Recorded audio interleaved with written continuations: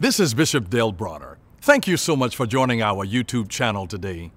If this is a blessing to you, I want to encourage you to like it and then click the subscribe button and then turn on notification. Hit that little notification bell so that you never ever miss another one of our videos.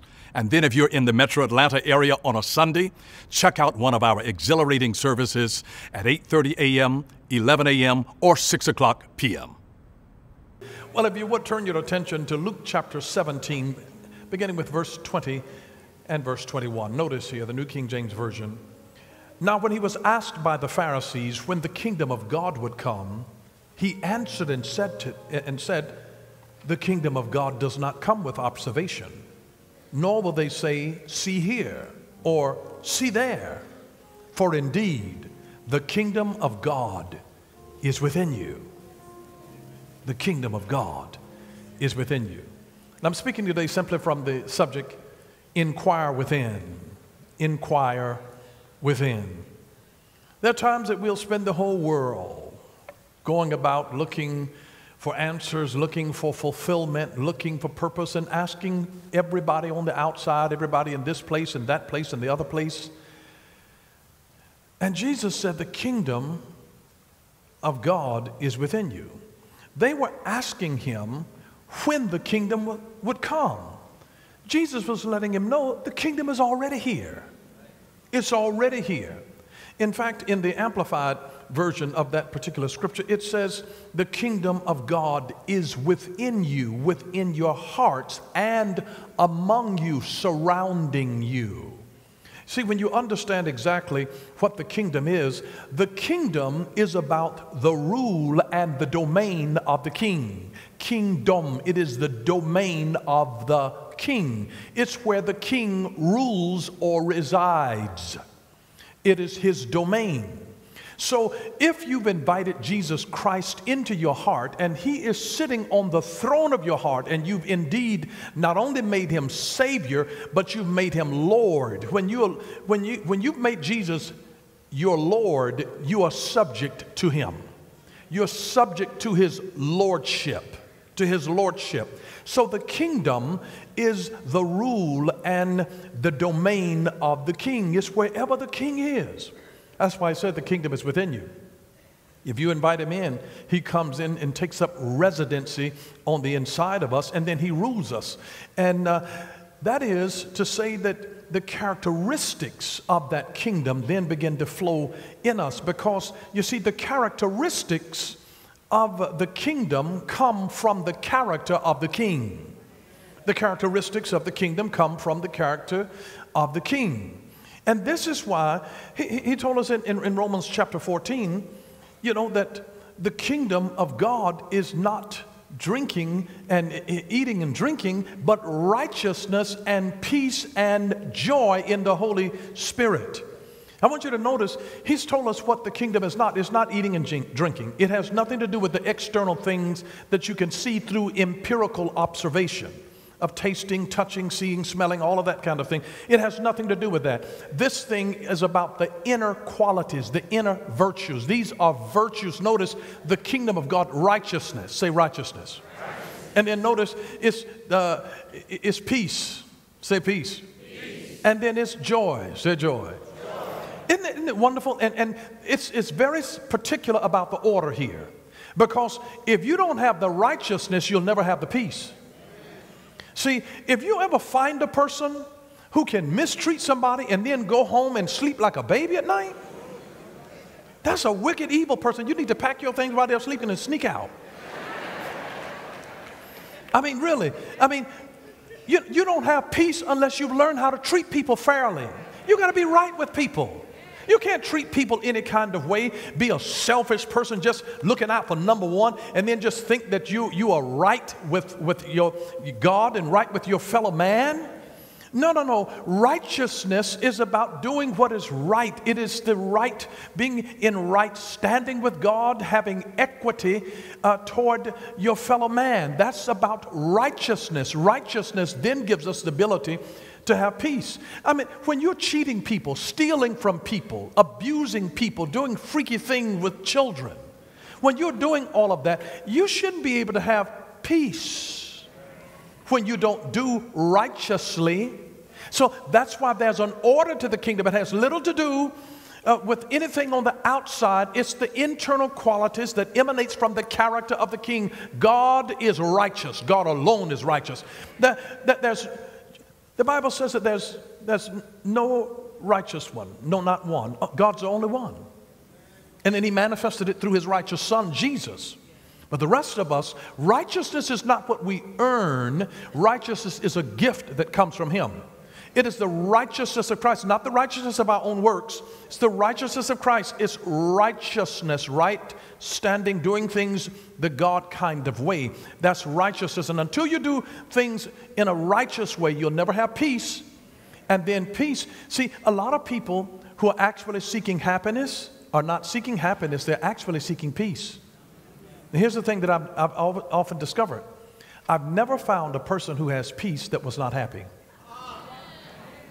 So see, what the world is thinking about, well, I deserve to be happy. No. If you were at peace, if you come into this right standing where I'm going to be right with God, and when you get in right standing with God, you realize I don't control the attitude of anybody else. And I don't have the power to change anybody else. And I'm just going to deal with this right here, just right here. And I'm not going to let anybody else's insanity of what they're doing in their life and how they choose to live their life. I'm going to be right with God because I can't choose for them, but I can choose for me. And God can let his peace come into my heart. And the peace does not mean that it is perfect. But the peace means that God holds me in the midst of the insanity that is in my world around me. It means that when I have peace, it means that even in the midst of frustration and aggravation that is trying to attack my life, that I've got a greater one that abides with me. This is not the absence of problems. It is the presence of God. It's God saying, I got you, baby. Lay right here. Lean on my shoulder here. I got you. I will uphold you with the right hand of my righteousness. And if you ever have the righteousness element, you will have peace. See, there is no peace to the wicked. When you don't do right and you don't treat people right, you mess up peace. Peace has to do with the harmony of things flowing together, even in your body. The first sign of the disruption of peace is sickness in the body. When he says, peace be unto you, healing, peace actually when they give that word, when you find Jews that say shalom, shalom is not just peace like, just peace out, no.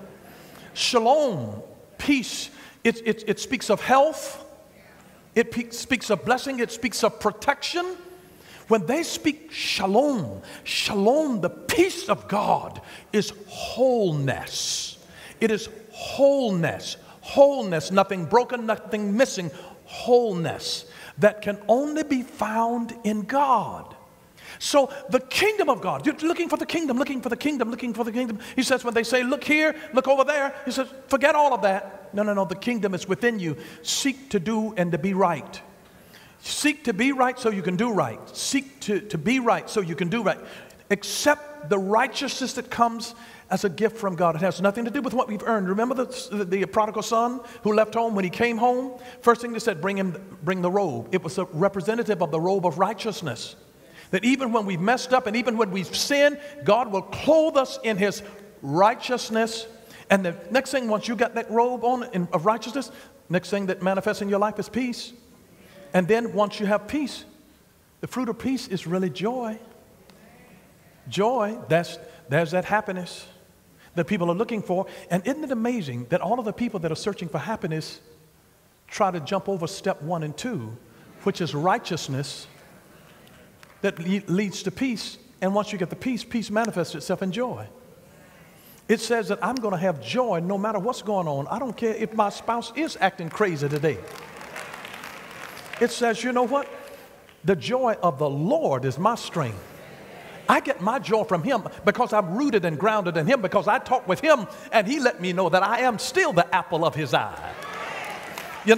So when you walk with God, it is through that righteousness and peace and joy. That's kingdom. That's kingdom. He says it's not the outside stuff out here. It's everything that happens in your heart. It's the thing that happens in your heart. And see, these are qualities of the heart. Qualities of the heart. He says the kingdom is within you. The kingdom is within you. And you see, you cannot externalize what you have not first internalized. If you've not internalized it, you cannot externalize it. If it's not become a reality on the inside of me, it can't become a reality on the outside of me. You have to be before you do, and then do before you have, in that order. There's an order. You be, then you do, then you have. I've got to internalize it, then I can externalize it.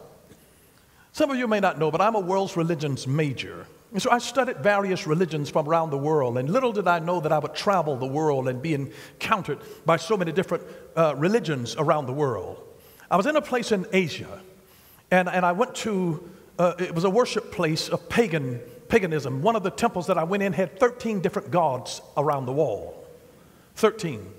And they were bringing food and libations for their gods. And 3 different religions met there. But one of the things in my study of world religions, I studied the Hindu religion of Brahma.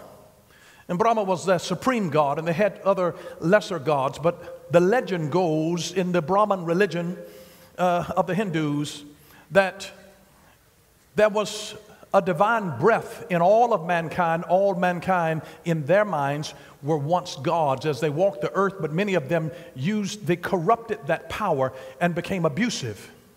And so Brahma, the supreme god of the Hindu religion, he says to the lesser gods, as he called a council of them and said, we must take the divine breath from them and hide it. And they said, he asked, where should I hide it? And so the council of the lesser gods, they said, well, you should dig and hide it in the earth. And then Brahma thought, and he said, no, if I hide it in the earth, one day man will dig and discover it. And then they said, well, maybe you should then plant it in the midst of the ocean. They'll never find it there. He says, no, man is very curious, and one day he will explore the depths of the ocean and he will find it there. And then they said, well, no, well, we should hide it on top of the tallest mountain. He says, no, they're still curious. They will climb every mountain, and eventually they'll find it. And they said, well, we don't know where in the world you can hide it, that they wouldn't find it. And then Brahma said, I'll hide it within man himself. And he'll never think to look of it there while he is digging in the earth trying to find the treasures that are there, while he's exploring the depths of the sea. And he will climb every mountain around the world. He'll be climbing the mountain and not knowing that that divine breath is always within them. But Jesus put it this way, and listen, I'm not a Brahmin, I'm not into that. I am a Christian. I believe in Jesus, that Jesus is the way, not a way. I'm born and raised a Christian. I believe in Jesus as the only way, to heaven. And you can call me narrow-minded if you want to, but narrow is the gate and straight is the way.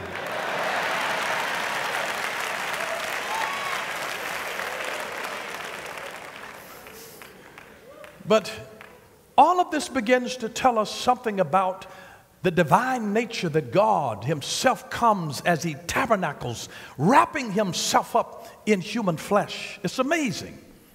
One of the reasons that Jesus said, the works that I do shall you do also. See, he was doing God kind of works on the earth.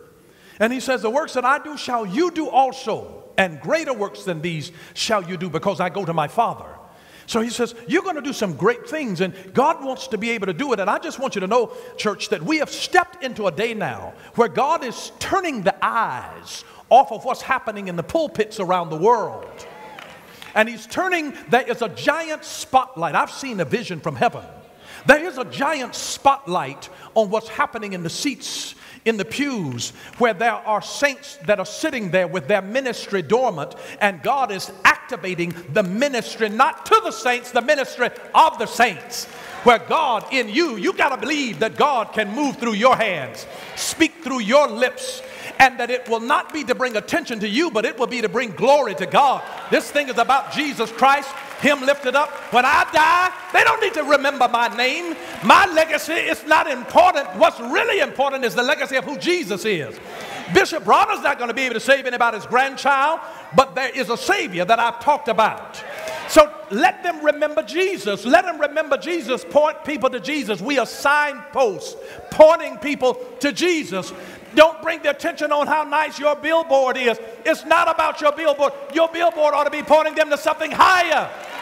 But there's an empowerment that is coming where the fivefold ministry gift is just simply there for the equipping of the saint to capacitate you to be able to do what God has called you to do and to be what God has called you to be.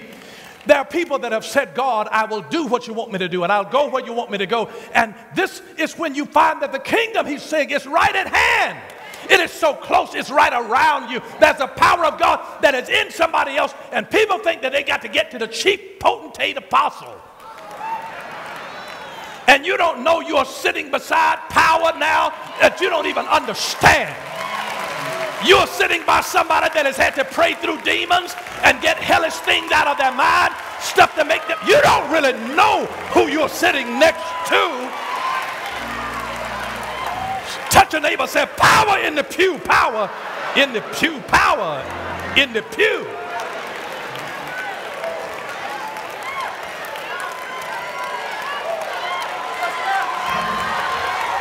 Yes, it is. If we ever unleash the power, signs and wonders, miracles, the blessings of God are flowing. And I'm just telling you, he's made us think that we got to always go searching, running over here to this revival and running over to this special meeting and running over. And he says, listen, children, he says, this thing does not come with observation saying, look over here and look over there. He says, this thing is on the inside of you. It's on the inside of you. It's on the inside of you. It's on the inside of you. He's tricked us and deceived us to make us think that we are bankrupt when we carry the one in us. The riches of his glory, to be able to comprehend. It is a mystery of the gospel of the riches. He said, I pray that you might have an understanding of what the riches of the glory of the Lord is toward the saints, toward them that do believe. And you see, one of the great things that we've not come to understand is that Satan does not need to possess you if he can deceive you. He's called the great deceiver for a reason. In fact, he possesses you through the deceptive philosophy that he brings into your mind to make you think that you can live any kind of way and still be pleasing to God. What deception to make us think that we can call wrong right and make it so because we have declared a thing. Why would he need to possess a person that he has deceived? He still gets his end result in the end. And so if you believe the lies that he plants in your mind, you're already defeated. Satan can defeat people with a lie that he plants in your mind. He's coming after you. Now, I want you to notice what God plants in the heart. Ecclesiastes chapter 3, verse 11 in the Amplified Version. Notice this. He's speaking of God made everything beautiful and appropriate in its time. He has also, I want you to hear this carefully, he has also planted eternity, a sense of divine purpose in the human heart. Notice where he planted it. He planted it in the human heart, a mysterious longing which nothing under the sun can satisfy except God. And he says, and yet man cannot find out, comprehend, grasp what God has done, his overall plan from the beginning to the end. But he has hidden this. He has planted eternity, a sense of divine purpose in the human heart. This mysterious longing which nothing under the sun can satisfy except God. And he chose to plant it in our hearts. No wonder Jesus said, the kingdom of God is within you. It's within you. It's right within reach. There are some things that are hidden from us, but there are some things that are hidden for us. It's hidden for you. It's hidden for you. And listen, there are some things that create crisis for us and obscure the greater one within. See, the greater one is within you, but there are some people who have that the view of the greater one obscured by a few things. And I would say, let me give you 4 things. Number 1 is the choice overload. The choice overload. We live in a day now where we have too many choices. And you know, when you have too many choices, it can paralyze you. I know women that stand in their closet for 30 minutes trying to figure out what they're going to wear. But I bet it wouldn't take you 30 minutes if you didn't have but 2 outfits. See, we've got the choice overload. I grew up, we had ABC, CBS, NBC, and we thought we were doing something when we had Channel 17. the Turner broadcast, I mean, when we had then 36 and 46, we didn't know what to do with ourselves. Now you got over 500 channels. And God knows, I mean, then everybody's got a channel on the internet. I mean, it's so many choices. It's hard to even know which cereal brand to buy, which toothpaste to buy, which shampoo to buy, because we have choice overload. We have choice overload. And you can get stuff any kind of way that you want. And now we don't even know what we want and what we want to do because we have choice overload. When you didn't have but A, B, or C. Oh, you know, you had to, you know, when I was in school, you had a A lunch and a B lunch. In the big schools, we did grow, and then we had to have a C lunch. But our choices were so limited. They were incredibly limited. And so I'm glad that I didn't have to flip through 500 channels. I never had a problem of figuring out what I wanted to watch. And I didn't have a problem figuring out how long I was going to watch it. Because at midnight, it signed off. Beep. It just signed off. If you had insomnia or worked a night shift, tough. It signed off. They didn't give you the choice to watch TV all night. We have choice overload, choice overload, choice overload. And now, if you watch a YouTube video, when that one finishes, 5 seconds later, a new one is starting. Choice overload. And then if you buy this kind of book, and when you finish that one, they're recommending 3 others, 5 others that are similar to that one. And if you like this song, now they've got 25 other ones that they have, that are probably, we have choice overload. Here's the second thing, we have fear and anxiety. See, this creates crisis for us, and it also obscures the greater one within us, fear and anxiety. What are we fearful over? What are we anxious over? Over money? Over power? Over sex? Over our health? Just stressed out. Here's the third thing, too busy to slow down. Too busy to slow down. Always connected. We're scared we're going to miss something. We got notifications on and notification to let us know that we got a notification. We're just always connected. It can't be healthy to always be connected to anything all the time and available 24/7. I mean, we're not God. He's the only one who never slumbers nor sleeps. And so when we are always just connected, too busy to slow down, and what that does is that it creates crisis for us, and it obscures the greater one within. And then the fourth thing is the comparison mindset. Comparison mindset. Comparison mindset. Because as soon as you got something, now you discover there's a newer model. Now there's a younger version. Now this one is smaller, but yet more powerful. And so we've got to have it, because now we're comparing it with everything else. Now we've got an issue because we posted something and we got 17 likes and our friends got 127 likes. And we're comparing the success of what we do based on what somebody else is. And how old we are and how somebody else who's our same age is so far beyond where we are. Comparisons. When you compare things, if you're better than others, it'll give you a false sense of pride. And then if you're worse, it'll create terrible insecurities in you. And that's why comparison is of the devil. God made us unique. He didn't make any two of us exactly alike. Even identical twins are not exactly alike. Their personalities are different. Their fingerprints are different. If God made a carbon copy of anything, one of them is unnecessary. So you have to learn to be who you are without comparisons. Don't compare your life to other folks. Just don't. There is no comparison between the sun and the moon. They shine when it is their time. They shine when it is their time. And so you may be the moon, and if it's daylight, listen, just hang in there. You're going to shine when it's your time. Tell somebody next to you, you're going to shine when it's your time. You're going to shine when it's your time. You're going to shine when it is your time. You're going to shine when it is your time. Just learn to be comfortable in who you are and how God made you. Just inquire within. Inquire within. Just take your time and inquire within. I love the commonsensical statement of the old African proverb, be what you is and not what you ain't, because when you is what you ain't, then you ain't what you is.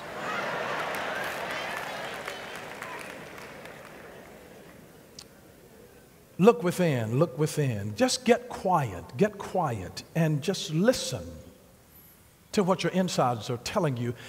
It's a sadness in our society now when people are afraid to get alone and get quiet with their own thoughts.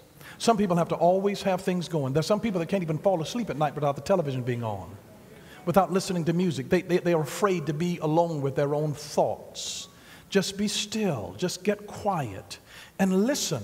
Get quiet and listen to what your insides are telling you. Listen to your body. Listen to your body. Do you know your body will tell you when it's time to rest? Listen to your body. Your body will tell you when you've had enough hot dogs, enough beans.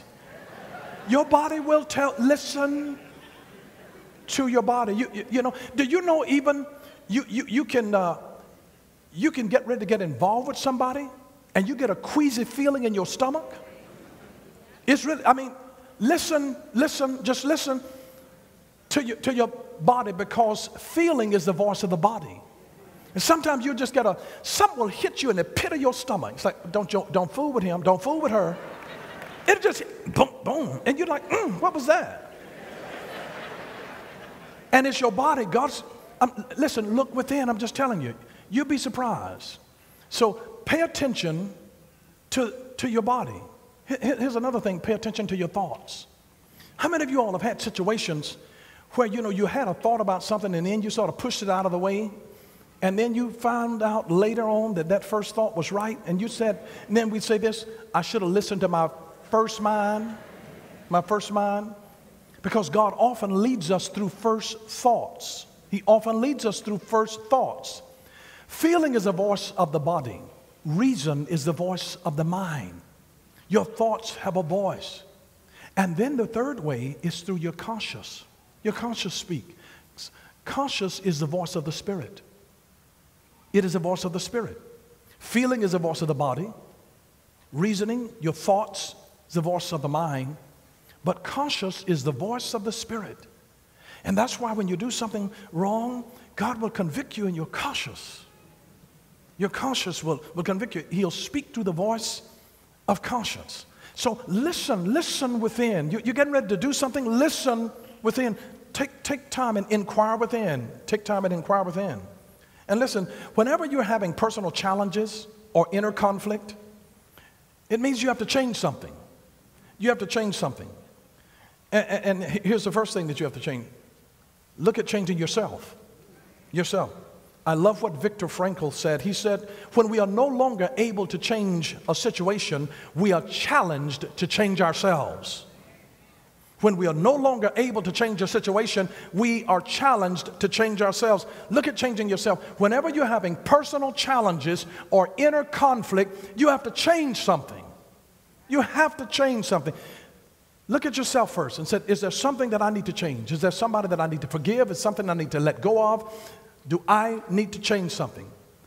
Then if it's not you, you might need to change your goals. Because sometimes we're going after the wrong target. We're trying to climb the ladder of success, and then you get halfway up and recognize then that the ladder was leaning against the wrong building. So sometimes we have to change our goals. Suppose the goal is the wrong goal. Suppose suppose a young guy has all of his goals on getting this one girl. And suppose she's the wrong girl. Sometimes you have to change the goal. Because if you're having personal challenges and inner conflict, you have to change the goal. Here's the third thing. You have to sometimes change your timing. Your timing. You have to change something. Because remember, there's seed, time, and then there's harvest. And there's sometimes that we're trying to do something in the wrong season. So the timing is wrong, and it doesn't work because the timing is wrong. And then we look at somebody else who's in a different season of their life, and it's working for them, and then we wonder why it's not working for us. But it is about the timing. You have to sow in the right season. The tree brings forth its fruit in its season, in its timing, And then here's another thing that you have to think about. If you're having personal challenges or inner conflict, you have to change your pace. Your pace, because sometimes it may be a problem of pace. You might be stressed out, and it's because your pace is too rapid. You see, you have to realize you're running a marathon, not a sprint. And if you run a marathon at sprint pace, you're going to burn out. So it's not that you're running the wrong race, but you're running at the wrong pace. You're running at the wrong pace. So you have to slow your roll. Slow your roll. Slow your roll. Make sure the pace, because there are some people that fall out with heart attacks and strokes because they were operating at too rapid of a pace. Isn't it amazing to you how older people who have less time on the earth are so much more patient? They take their time getting ready. They take their time driving. You ever be behind somebody? Isn't it amazing how they can wind up in front of you?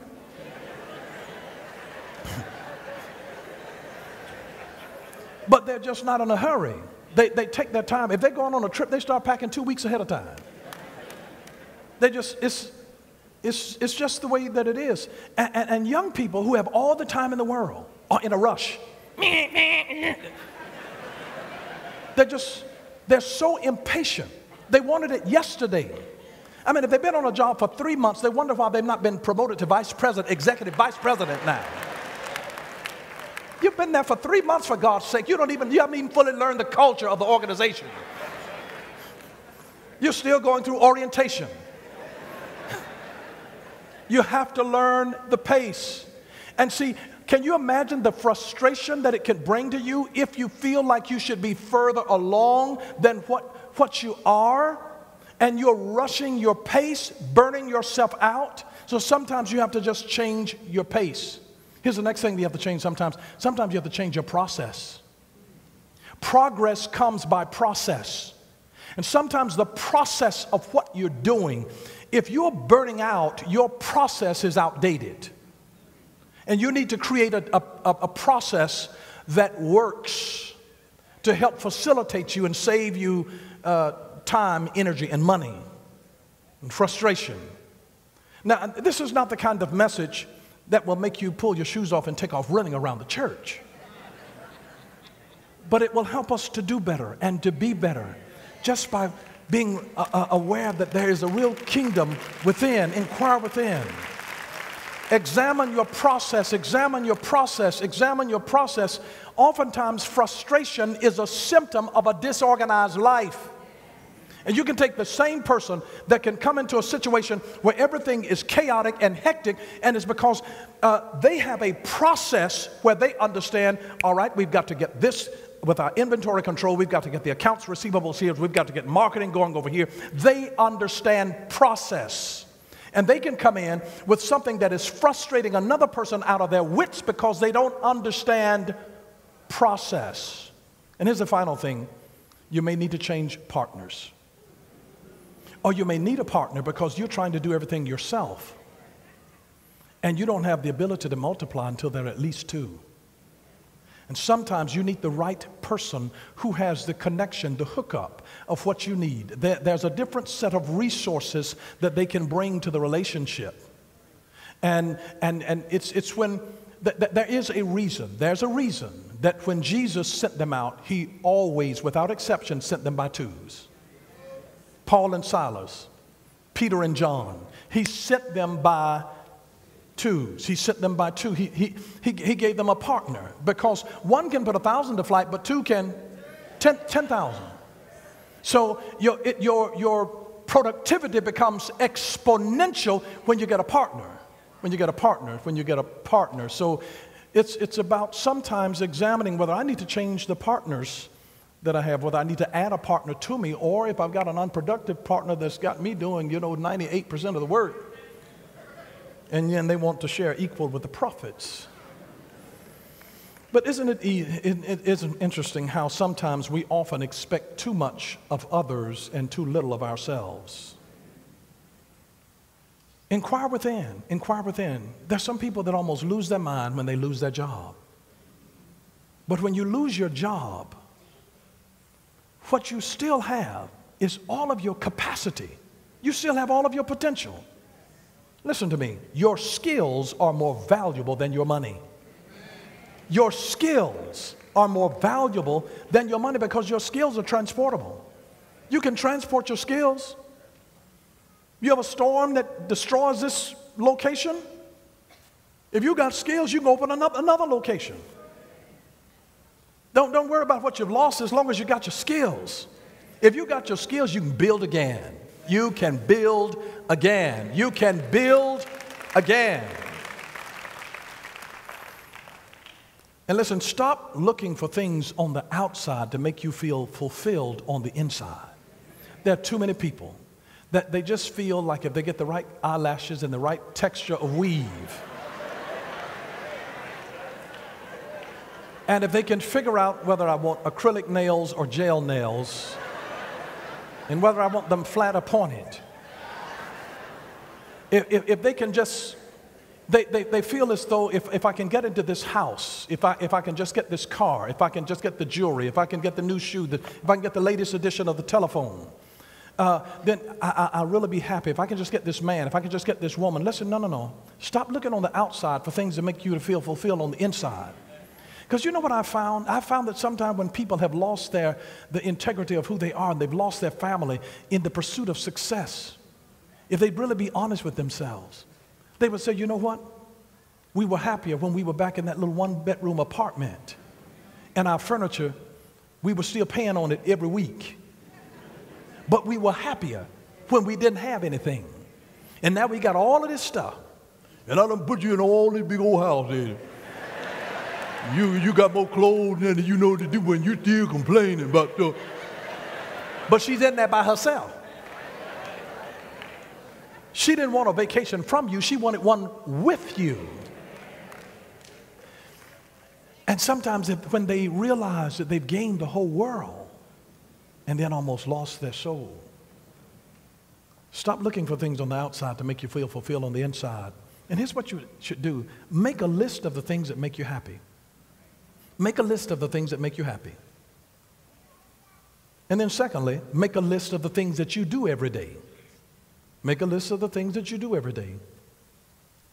Then compare the list. And number 4, adjust accordingly. Now take a picture of that. Just get that process. Get that process. I'm serious. Take your phone out. Take a picture of that. Make a list of the things that make you happy. Make a list of the things that you do every day. Compare the list and adjust accordingly. You know what? Because people say that they want this particular harvest because they need this harvest, but you don't reap the harvest that you need, you reap the harvest that you sow for.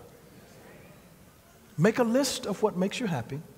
Make a list of what you do every day. Compare the list and adjust accordingly.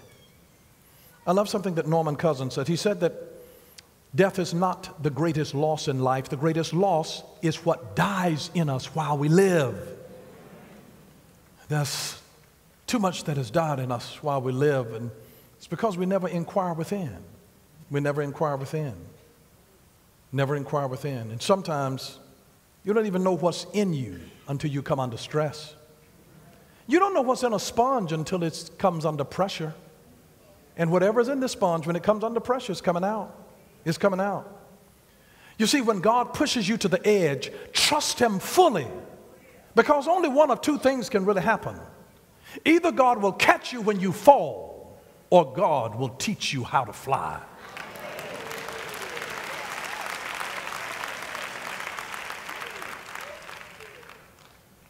And just realize that the inward person of the heart needs a place of retreat. Your inner man needs a place of retreat. Your inner man needs a place of retreat.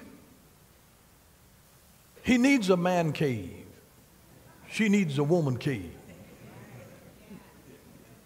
We're Batman and Catwoman lovers. I mean, I don't. But your inner person needs a place of retreat. Always have a place of refuge that you can go for renewal, for peace, for perspective. You need a place that you can go for renewal, for peace, for perspective. And although we always need a place of retreat, I want you to realize that there's absolutely no place that you can go to hide from God. Some people feel like, I'm doing, see, prayerlessness is a form of hiding from God.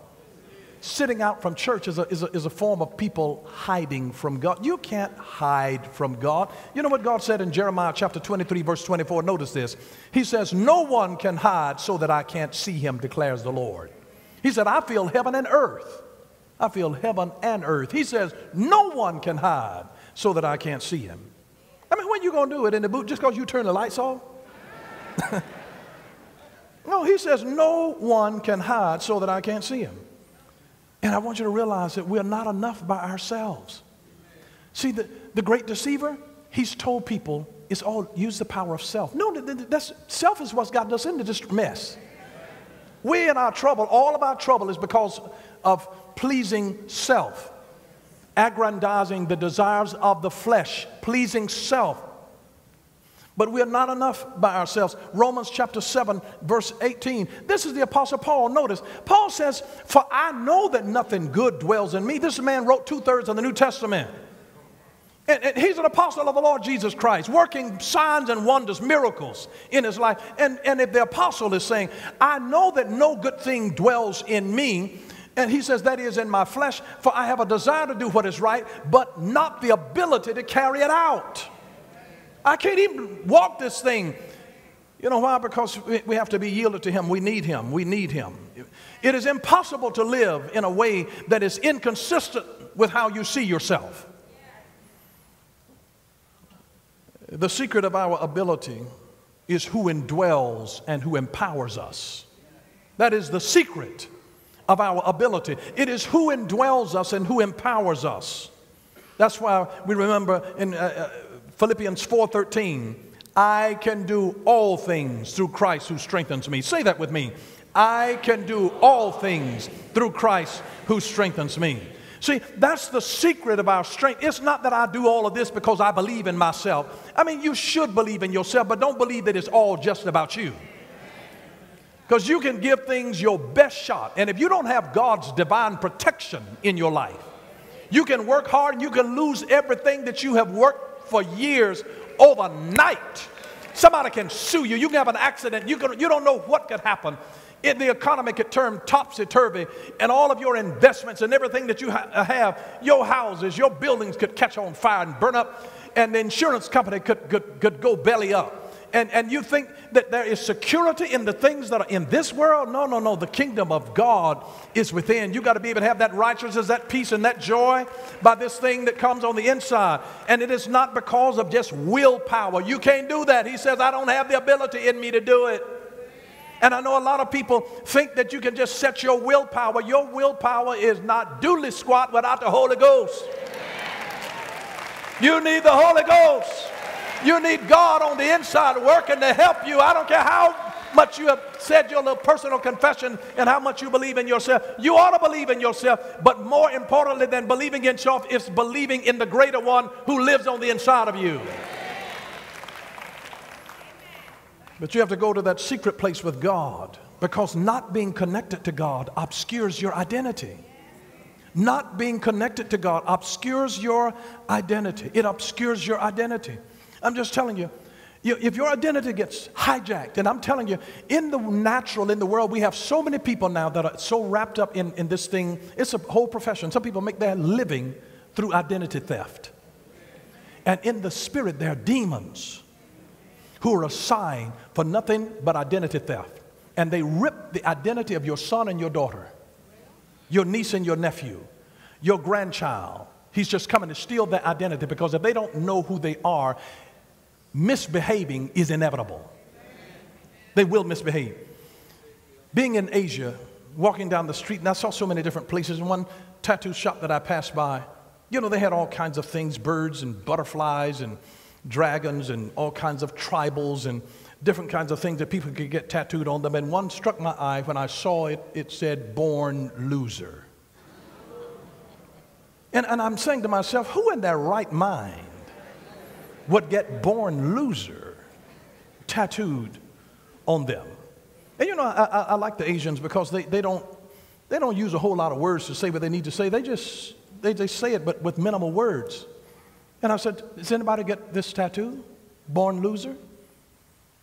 And this was his response. Before tattoo on body, tattoo on mind.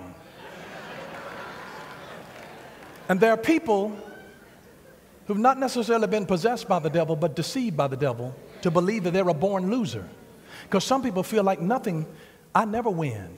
And everything that I put my hand on, I seem to mess up, and I end up with a bad hand. I end up hurt all the time. I'm always the one that's giving and helping everybody else, and I ain't got nothing myself. I done help everybody. And then they start feeling as though they are a born loser. They've lost sight. The image of the greater one who abides on the inside is obscured. Because if he can make you feel like you are a worthless piece of trash, he can get you to misbehave like a worthless piece of trash. And if he can make you think that you are common. No. 1 Peter 2:9. You are a chosen generation, a royal priesthood, a holy nation, a peculiar people. I didn't make a common people. I didn't make any two of you alike.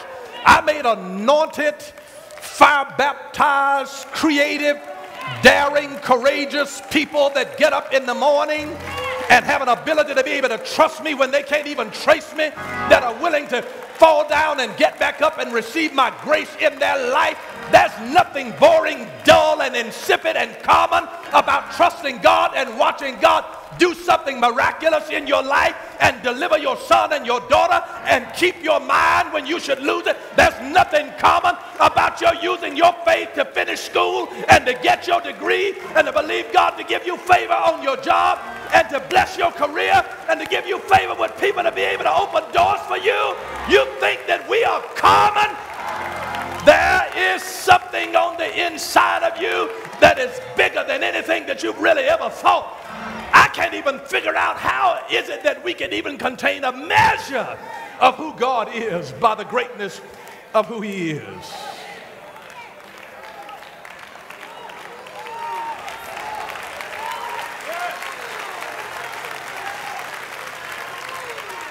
Take your seat. Let's go just a little deeper. Let's go just a little deeper.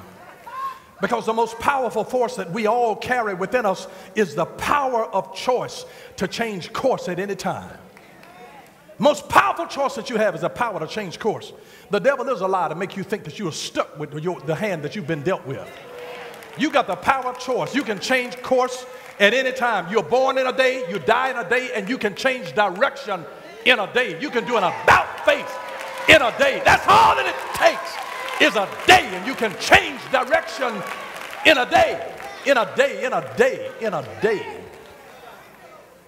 And I just want to remind you that the most important conversations that you will ever have are the ones that you'll have with yourself, asking hard questions. You got to ask some hard questions of yourself. The hard questions that you ask of yourself are the ones that become the most defining in your life. And this may not make you shout, but it'll help you. Asking the hard question. Here are some of the hard questions that you need to ask. Who am I? Who am I? And the greater one on the inside, he knows. He knows everything that we have in Christ. You just go through your Bible and the New Testament and everything in him, through him, by him, and it'll give you a composite picture of who you are. You'll get the identity. We are hid with God in Christ. In Christ. You don't even see our identity until you're in Christ. And that's why God doesn't see our sin, because we are hidden with God in Christ. In Christ, and Jesus has covered it with his own blood. The question, who am I? Who am I? And then why am I here? You got to have that conversation with yourself. Why am I here? What's my purpose? What am I doing? What am I doing? Have that conversation. What am I doing? What am I doing? Some of you are stuck in the mud. You've been walking around the mountain too long now. And it's time now that God's saying, turn north. Turn north. It's time for you to go up now. It's time for you to shift into another level now. You've been on this level long enough. Then this question here, this is the Mac Daddy that'll open up some things. Who is influencing my life? Who? Have that question. Ask that question with yourself. Who is influencing my life? And when you ask that question, here's some other questions that flow out of that. How do they have me feeling? How do they have me, that person that's influencing my life, how do they have me feeling? What do they have me looking at? What do they have me listening to? What do they have me doing? What do they have me reading or not reading?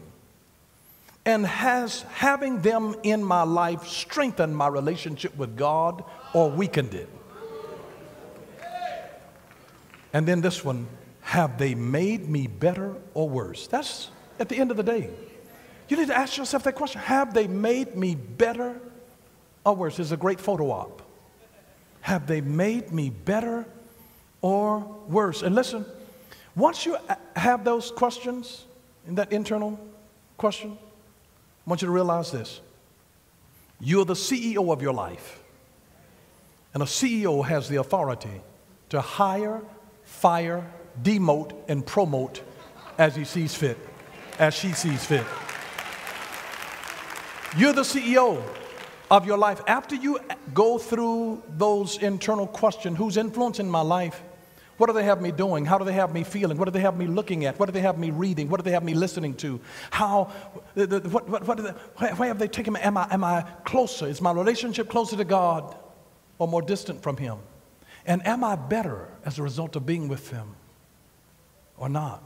Ask yourself these defining questions, because they all relate to that great kingdom that's within. Because when the devil wants you to start focusing on the wrong thing, he creates external distractions to cause you to become spiritually bankrupt within. And he knows that there is a treasure of God that is hidden on the inside of. He's Christ in you. Christ in you, the hope of glory. And see, I love something that Stephanie Gretzinger said. She said, you are most yourself when you are wrapped up in your purpose, not your position. You are most yourself when you are wrapped up in your purpose, when you are doing what you were born to do, when you are doing what you're called to do, than to be in your position. Be wrapped up in your purpose, not in your position. It should be purpose over paycheck. And your purpose is within you. Your purpose is within you. And how you do your job is not a reflection of how you feel about your job or your boss. It is a reflection of how you feel about yourself. So you look for a job that you will do even if you didn't need a job. And let me just tell you this. You can look around at people who may be near you, but just because a person doesn't talk about their problem doesn't mean that he or she doesn't have any. But I want you to be honest with yourself. Because making mistakes is better than faking perfection. It really honestly is. But at the same time, don't underestimate yourself. Don't underestimate yourself. Never assume that loud is strong and quiet is weak. Don't ever assume that. You'll be surprised when God got ready to have a leader to lead the nation. He didn't try to get the loudest, most boisterous person with the most type A personality. He got Moses, who was the meekest man. Moses was almost timid. He had a feeling of inadequacy. And God says, I want to choose you. He wasn't choosing somebody that didn't need his help. He was choosing somebody that when God did it through them, people would know this is God. Because the nations that saw what God did through Moses didn't just fear Moses, they feared the God of Israel. It brought attention to God. But nothing holds you back more than your own insecurities. And you know, when you think that you're on the verge of a breakdown, please don't lose hope. Because also, when you're right on the verge of a breakdown, you're also many times right on the verge of a miracle. You really are. And I just want you to think about this, that if you look into a situation with the wrong focus, you will affect the outcome. If you look at something with the wrong focus. Because if you focus on what's wrong, you'll destroy what's right. And this is a word of wisdom to every married person and to every parent. Because you have to be careful how you treat your marriage and how you treat your children. If you always focus on what's wrong, you'll destroy what's right. And then you'll discover that the areas of your focus are also the areas of your reward. And the areas of your neglect are the areas of your pain. So watch your focus. Watch your focus. So stop searching for peace and happiness.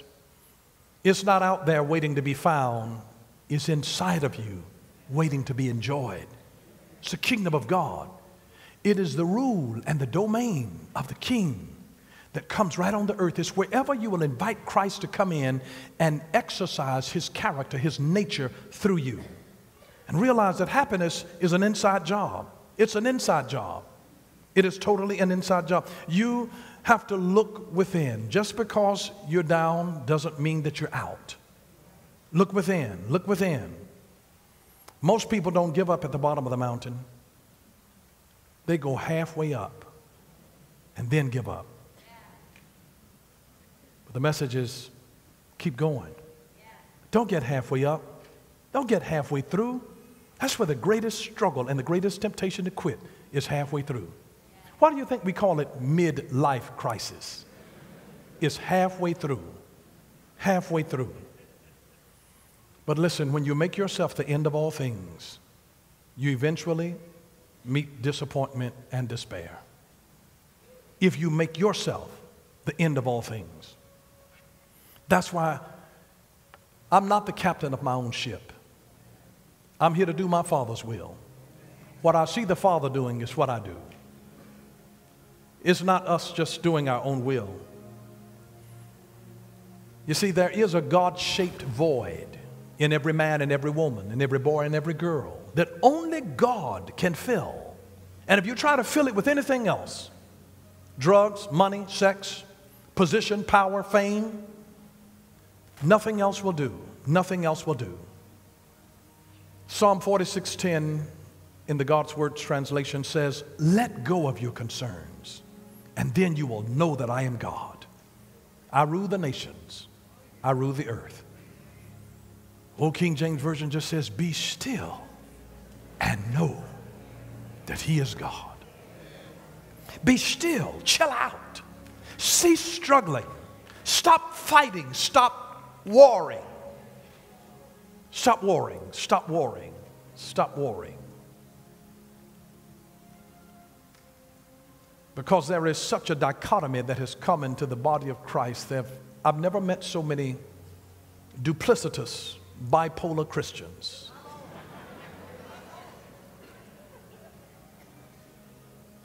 It's Christ in us, the hope of glory. And He's calling us. Because He's saying that I want to be able to restore you. I want to make you better than what you are.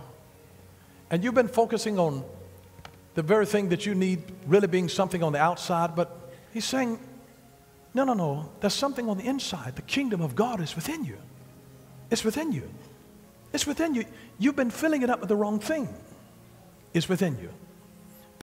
We hope that you enjoyed that message. Don't forget to like and subscribe and then press the notification bell so that you don't miss another one of our videos. And if you want to partner with us, click the Give Now button. Thank you for what you do.